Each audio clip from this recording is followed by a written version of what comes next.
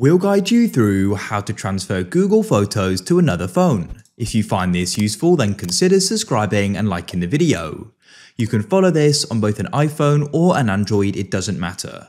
So first of all, go and open up the Google Photos app, and you need to make sure all your photos and videos are backed up.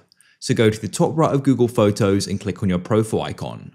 Go down and click on Google Photos Settings, and what you want to do is click on Backup, and you can then go and switch it on like so. The backup is now going to begin. What you need to do is go and wait for this to complete, so all photos and videos are then going to be backed up to it. When you come back, you can go and see the progress here. It's currently backing up. So what you need to do is go and wait for it to fully complete. Then all you need to do is go onto your new phone, and you need to go and sign in to the same Google account. And then all the photos that you've got in sync from this phone to the Google account will be available on the other phone, as they'll be synced with that Google account as well. So they'll be in Google Photos there. If you found this useful, then leave a like.